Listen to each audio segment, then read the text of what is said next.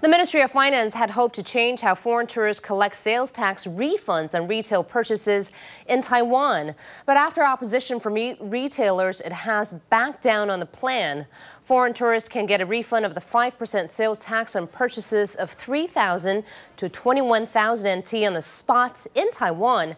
The Ministry of Finance planned to digitize those rebates and have them picked up at the airports, along with other rebates beginning next year.